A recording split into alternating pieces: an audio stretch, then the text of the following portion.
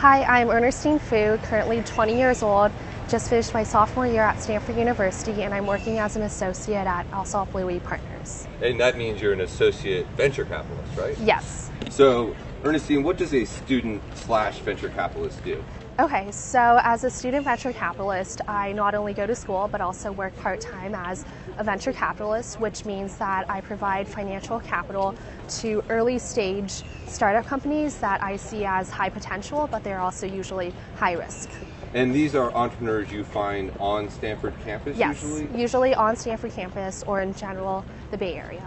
And what do you look for when you're looking for an entrepreneur to give all this money to?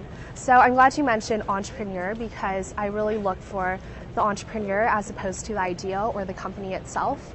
So pretty much there's, I would say, three main things I look for in an entrepreneur.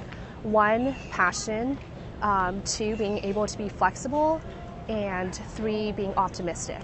So being passionate, really being engaged and excited about what you're doing. It's really important that you love what you're doing because I find that these people create the best products. Second of all, being flexible, you really have to be able to go through the ups and downs of a startup company. Sometimes you have to wear many different hats. One day you can be the janitor, next day you can be the CEO. So you have to be able to be very flexible, realize that your business plan can change, and sometimes you have to toss away your most cherished idea. And the third thing is just being optimistic. A startup company, it can usually take around 3 or 5 years before you succeed.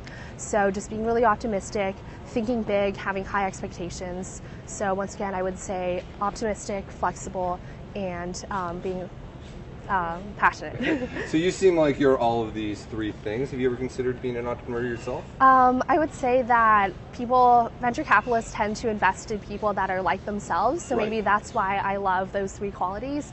And I would say that even though I haven't started my own for-profit company, I've displayed entrepreneurship in many different ways. I think usually people think an entrepreneur as someone who has started a company, but I would say it's someone who just sees an innovative solution to a problem that others can't see. So, for example, imagine there's a rock on the floor. A million people walk past it, but the true entrepreneur is the one that picks it up and creates a company out of it, kind of expands on that idea. So in that way... A throwing rock company? Yes, throwing rocks.